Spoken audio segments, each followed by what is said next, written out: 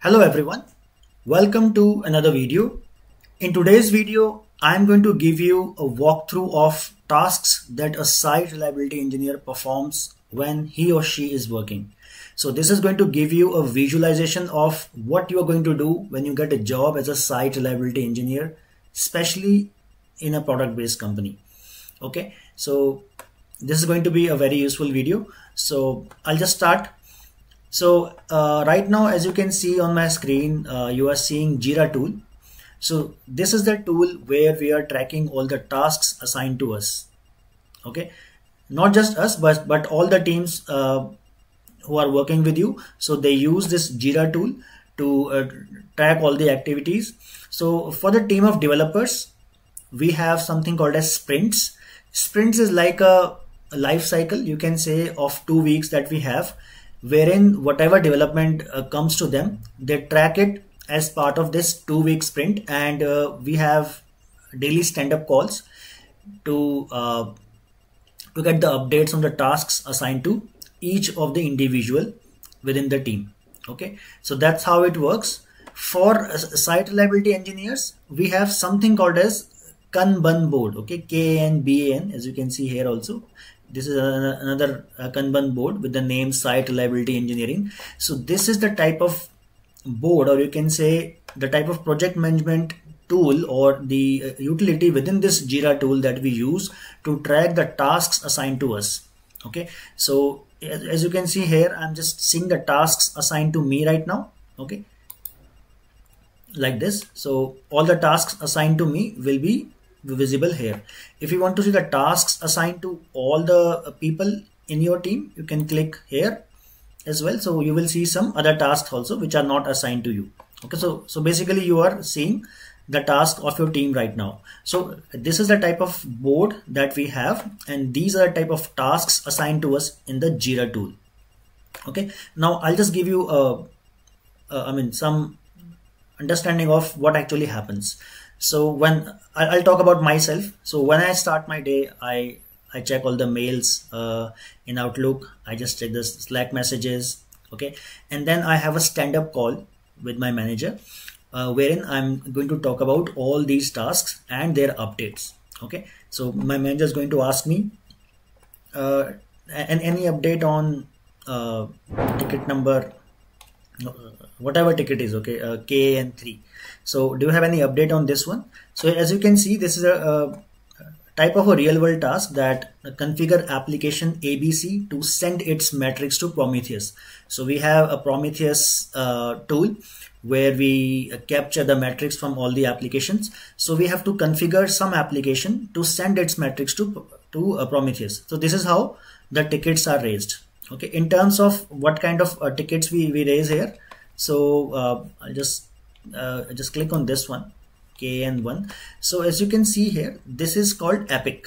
Okay, so an Epic is like the parent of all the tickets, you can say. Okay, in general, if I talk about, so within this Epic, you will have different stories, incidents.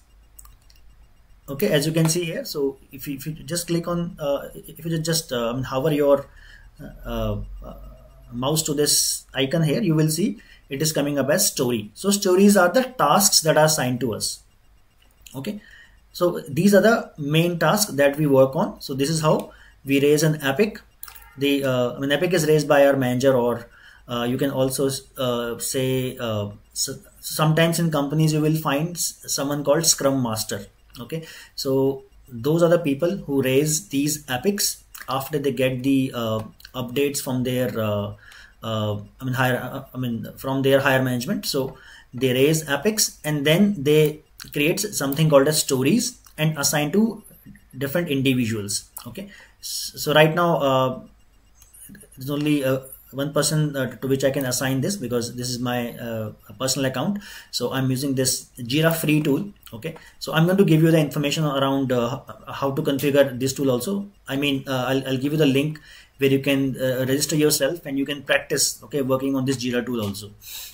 So if you see here, within this epic, you have these stories, you have incidents as well. So if some issue arises, so in that case you can raise an incident, okay, or you can raise a simple task also, okay. But in general, or I mean majorly, you will see stories assigned within Apex. Okay, so I'll just show you how it is done. Okay, so suppose I'm working on this ticket here. So I'll just click on this story here. It's going to open like this, and here you will find the statuses. So the first status is open. So all these different statuses that you see, these are highly configurable. Okay, if you want to see the entire workflow that a company is following to track the status of this story here, so you can click on this view workflow, and here you can see the different statuses. So it starts with open, and then in progress, code deployed, code review, and closed.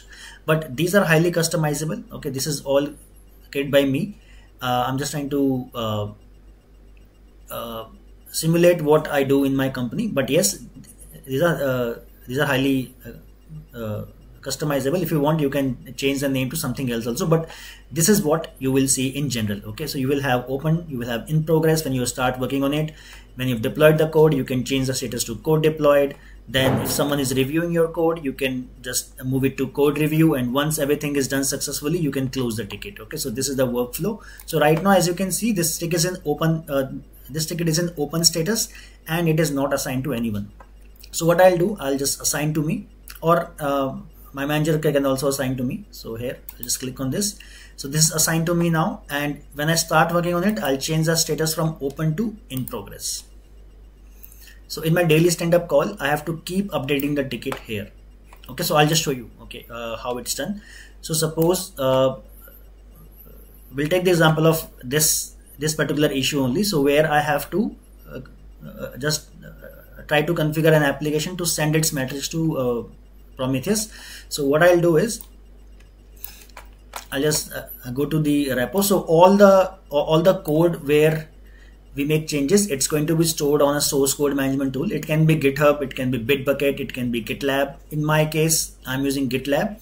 So I'll go to my GitLab repo here. For example, this is the application, okay, that we want to configure. This is just a random example. Okay, this is not a real application, but this is how the repo is going to look like when you're working. This is how the repo will be, and this is the interface. This is the exact interface that you're going to see if you have GitLab as your source code management, okay, which I have in my current company. So suppose I have to make some changes here. So what I'll do is I'll just clone this repo first. So I'll just clone the repo. So I'm using SSH URL here because I have already configured SSH based authentication on my local to this GitLab repo, and in real world in companies you will be using SSH based authentication only. Okay, so what you have to do, you have to create a key pair on your local, then upload the public SSH key to your GitLab account, and then you can use the SSH based URLs to clone or to interact with this repo here. Okay, so you won't be asked any username and password. So I'm going so I've already done that in my case. So I'm going to copy this URL from here. I'll go to my local and I'm going to clone the repository. Okay,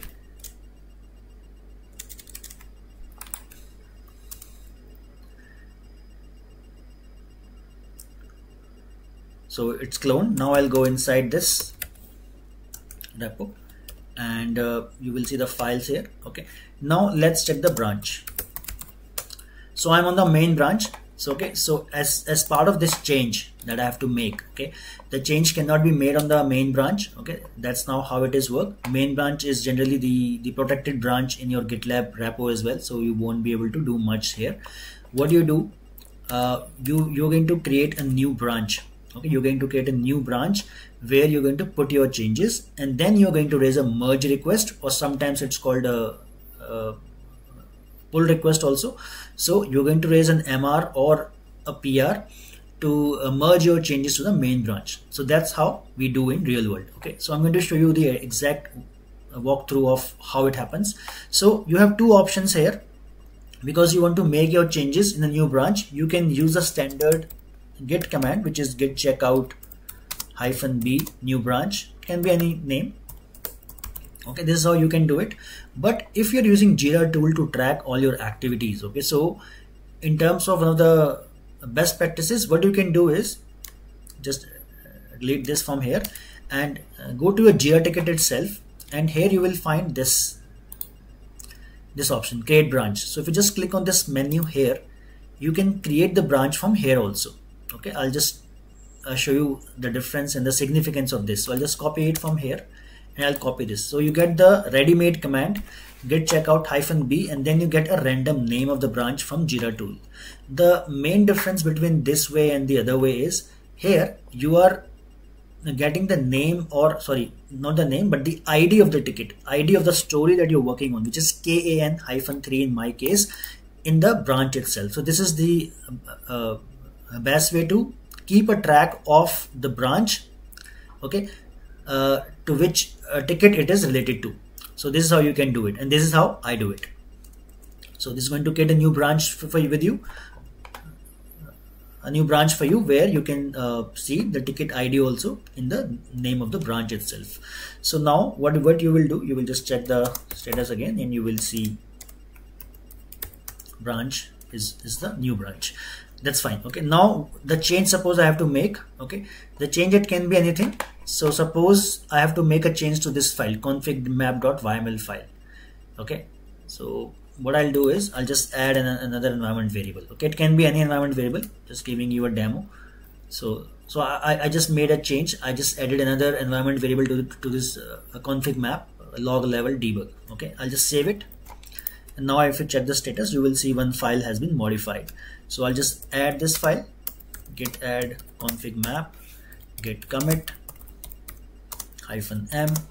Here you will write the descriptive message here. So I can write edit log underscore level environment variable, and then I'm going to push this change along with the branch. So I'm going to do git push origin name of the branch, which is this entire name, okay, up till here. So just copy and run this, and it's going to push your change along with the new branch to the repo like this. Done. Now you can go to your GitLab, and you can just refresh it once, and you will see this type of message here. Okay, so which means that the change was successfully pushed to this repo. And now, as I mentioned, to merge your changes, you're going to raise a MR, okay, a merge request. So you just click on create merge request. Okay, here is you can add the title or the description. I'll just copy this title here for description also. Assignee is going to be me because I'm the one who's making the change. Reviewer will be someone who wants to review your request. Okay, so I don't have anyone here, so I'll just keep it blank. But in real world, you will have some senior developer or some senior team member who's going to review your changes. Okay, so here you have to add the name of the reviewer who's going to review and approve or reject your change. Okay, so since I don't have anyone here, so I'll just keep it as blank. And yeah, that's it. And here you can choose the option of your choice. But I'll just keep it as default, and then I'm just going to click on create merge request. It's going to get the merge request for me. Okay, and this is how the pipeline is going to run. Okay, so if you have a pipeline configured for this repo, it's going to run. Okay, it may fail, it may succeed, it depends, but this is how the workflow is going to be. This is how you're going to work on the tasks. Okay, you will get the task assigned in a Jira tool like this under an epic. The tasks are generally are going to be called as a story, or it can be incident, or it can be some other task as well, but generally you will see story incidents assigned to you as part of an epic. Okay, so yeah, so I'll just wait for this pipeline to finish. Maybe it will fail, but anyways, whatever it is, we have to just update the ticket here. Okay, with the updates whatever we have. Okay, the pipeline has failed, so let's just click on it and see why it failed. So here you can see the logs also. As you already know, I've already covered it in my site reliability engineering questions and answers, where I've covered that how you can check the logs and identify the issue in GitLab itself, in the GitLab pipeline jobs. So you can just click on this here and you will get the log information why this job failed. Okay, it can be any issue. So I wasn't able to connect to the Kubernetes cluster is what what it means. Okay, this error here. Okay, so what I'll do, I'll just update the ticket.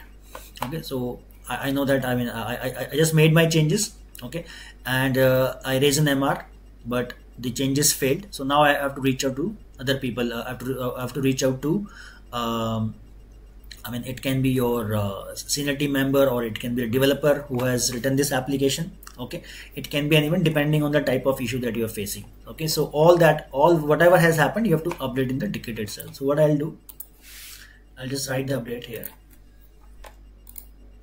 and this is what I actually do in my company. I'm telling you. Okay, so this is not a type of a demo thing. I'm telling you the exact tasks, how you act upon the tasks, how the tasks are assigned to you, how you work on them, how you update them. Okay, so I just wanted to give you that type of demo. So I'll just write the update, raised an MR with the changes.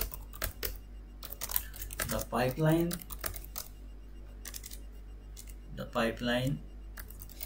failed to run. Okay, then reaching out to the developer, maybe reaching out to the developer for assistance. Okay, and you can actually add the MR information also. So you can go to merge request here, this one, and you can copy the MR URL also like this and edit here, so that anyone who takes a look at the ticket will be able to understand what has happened on this ticket. Okay, the current update like this. And same, I'm going to update to my manager in the daily stand-up call. So as I mentioned, in an agile model, you have daily stand-up calls that happen, and where you have to update your manager about all the tasks, whatever are assigned to you, whatever updates are there. So this is how you edit. Okay, so similarly, you can see other tasks also assigned to me. So similarly, I have to act upon on all those tasks. Okay, so I'm going to come up with more videos like this. And if you have any feedback, any suggestions on this video, please let me know in the comment section. I'm going to answer all the queries. If you like the content, please hit the like button. Please share this video with others, and please subscribe to my channel. It really helps me keeping motivated to do more videos like this. Alright guys, that's all I wanted to cover in this video. I'm going to see you in the next one. Bye for now.